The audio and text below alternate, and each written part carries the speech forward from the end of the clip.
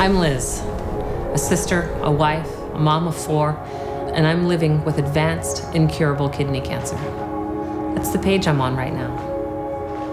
I live in Oregon where it'd be legal for me to end my life, but I can't do that.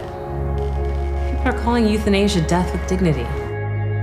The moment we label suicide an act of dignity, we've implied that people like me are undignified for not ending our lives, or worse, we're a costly burden for society. What a lonely, uncharitable, and fake world we live in if we think it's somehow undignified to let people see us suffer, to love us and care for us to the end. I hate cancer. I hate cancer. And I don't surrender to the things I hate. Cancer might take my life, but I'm gonna live until I die, and I'm gonna fight until I die. That's dignity. Statistically, my odds are bleak, but I won't call it quits because I'm not a statistic.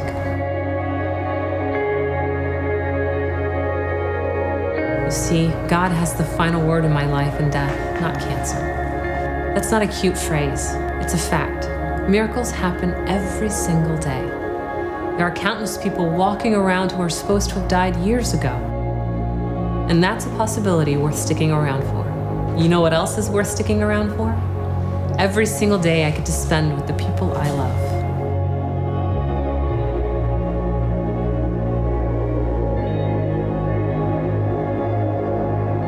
My life isn't a story written by cancer. It's written by love. And whenever it ends, it'll end in eternal love.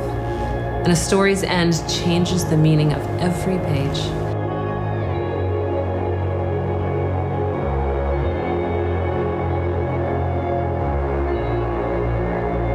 My life was never given to me to control it. My life isn't mine to take. It's mine to give. My life is given to me to love, to the end.